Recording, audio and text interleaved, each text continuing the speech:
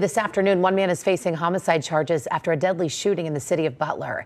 Police say officers were called to American Avenue near 6th Avenue around 9:30 last night. That's where they found 47-year-old Christopher Waggett lying on the ground. He had been shot. He was rushed to the hospital, according to police, where he later died from his injuries. Investigators say the suspect, 37-year-old Sean Williams, was found hiding nearby. He is behind bars in the Butler County Jail, and investigators say the shooting stemmed from some kind of domestic incident.